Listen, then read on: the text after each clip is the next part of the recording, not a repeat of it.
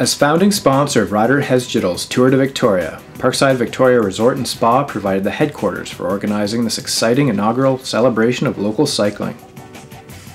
Parkside also welcomed all riders for registration on May 26th and 27th, as they picked up their race packages and had their bikes checked and tuned. From legendary Vancouver Canuck Trevor Linden to Olympic gold triathlete Simon Whitfield, the pack was lined with big names in Canadian sport on May 28th.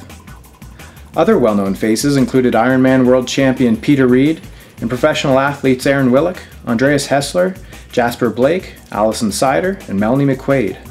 And, of course, participants were thrilled to have photos taken with local cycling great Ryder Hesjedal.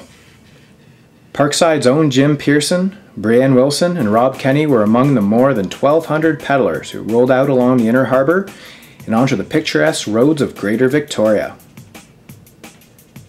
With hundreds of volunteers and police on hand to help guide everyone safely, cyclists could absorb all that makes Victoria such an amazing cycling destination. There were big smiles and handshakes all around as riders completed their journey.